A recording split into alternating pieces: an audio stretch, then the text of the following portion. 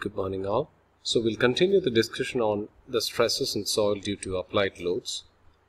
Just for you to refresh, we had started our discussion with the different types of stresses that you can expect in soil. We moved to the stresses due to the applied loads. Now then we discussed what Boussinesq equation is to find the stress beneath a point load. Then we discussed a distribution of stress due to a strip load. Then he had moved to a circular area.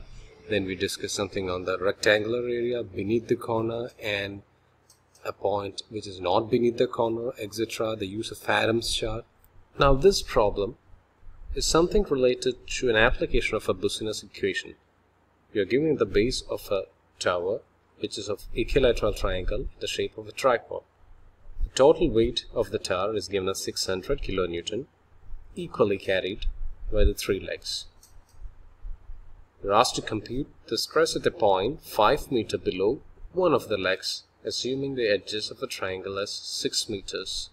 So in short, it's nothing but a tower which is supported on three legs like this, sides of which is assumed to have an equilateral pattern with side 6 meters.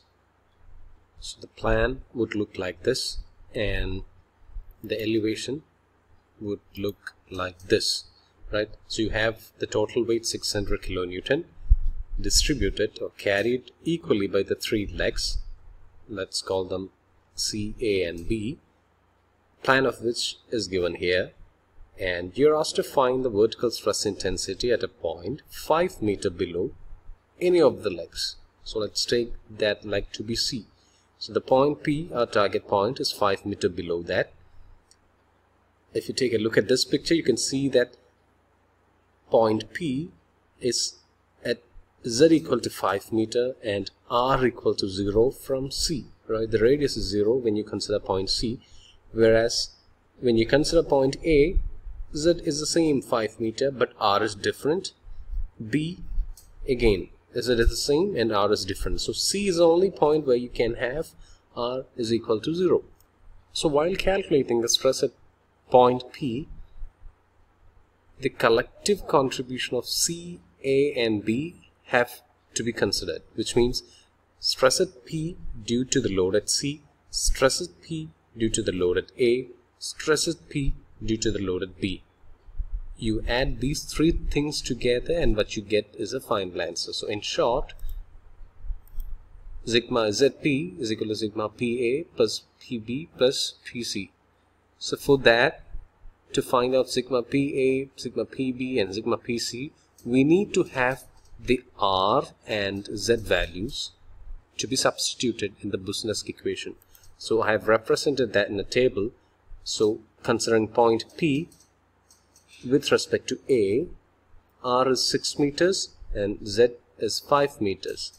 Point B, the same story, whereas point C, the difference is that R is not equal to 6 meters but 0, right? So point P is beneath, just beneath C, so there's no R, and when you consider A and B, you do have the radial distance 6 meters. So applying the Boussinesq equation for sigma PA, the first point, sigma PA is equal to IB into Q by Z square. I have written it in one single term. So whatever you see within this bracket is IB.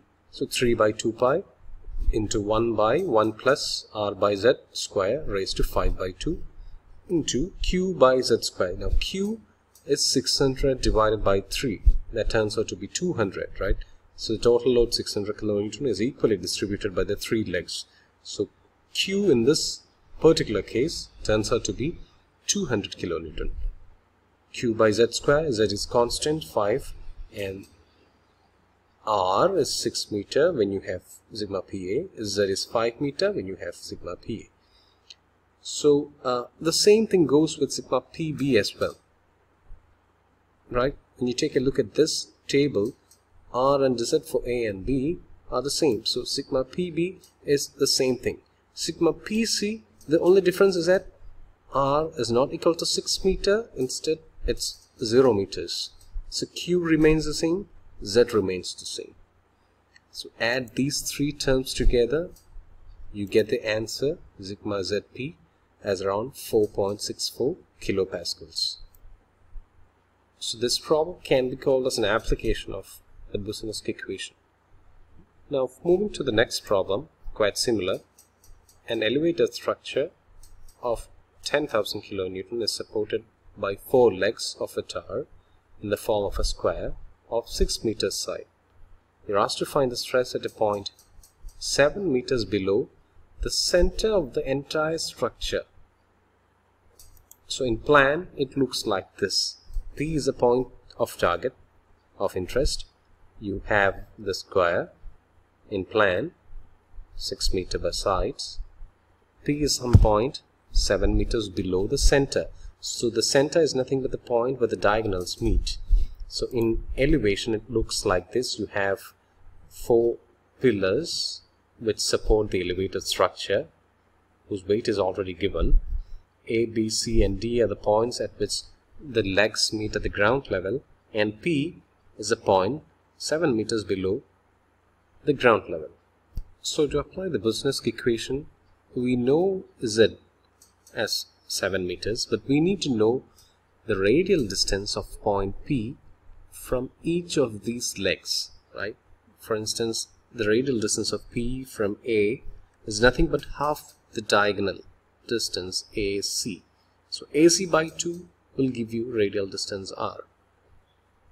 So AP is equal to R is half the diagonal, which turns out to be 4.24 meters.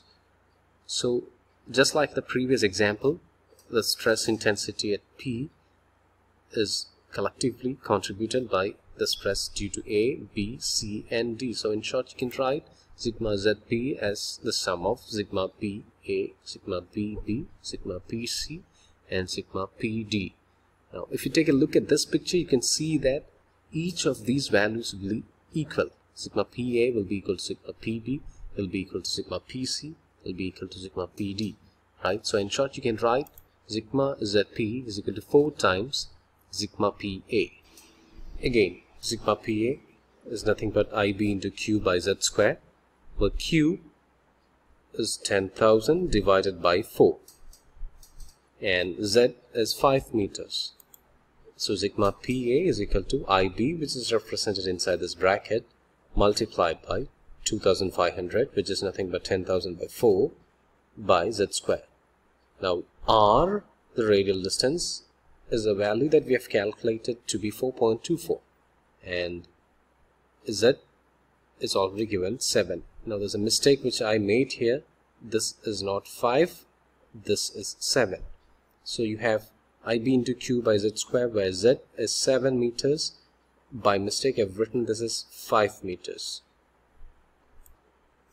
So the value of sigma ZP, which is nothing but 4 times sigma PA, turns out to be 44.6 kilopascal approximately. You can cross-check with my answer by working on your own. Next question. A rectangular footing 6 meter by 3 meter in plan transmits a pressure of 16 kilopascal to the soil. We are asked to calculate the vertical stress at a point 0.5 meter below the center of the foundation. Now this question I leave to you to submit as an assignment. If there's some trouble that you face, if there's some clarification that you require, you can just let me know. I shall be happy to offer my help, but nonetheless just give it a try if you can solve it on your own.